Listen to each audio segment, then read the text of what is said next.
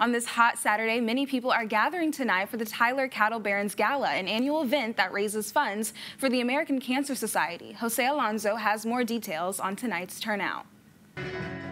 Known as one of Texas's top galas, this event aims to raise funds for cancer research and for cancer patients, inspiring many like Greg Ortiz. I lost my wife to cancer, and it really brought it home to me to be more involved. I mean, I like what the American Cancer Society does to help those families who are traveling afar to come see doctors here. The gala is an opportunity to push the message about the importance of cancer screenings because in East Texas we have one of the highest death rates from cancer. One of the primary missions of the new Northeast Texas Cancer and Research Institute is going to be to go out into the communities throughout Northeast Texas and really educate the population about what they can do to help prevent cancer. And the Tyler Cattle Barons Gala has raised over $16.5 million in the past 34 years that it's been around. And today they're aiming for $460,000.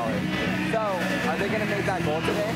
I know there's a lot of excitement about Cattle Barons this year, and I believe, yes, we will hit that goal. I really hope so. Yeah. I really hope so. We're really close, and so hopefully people come with open pocketbooks.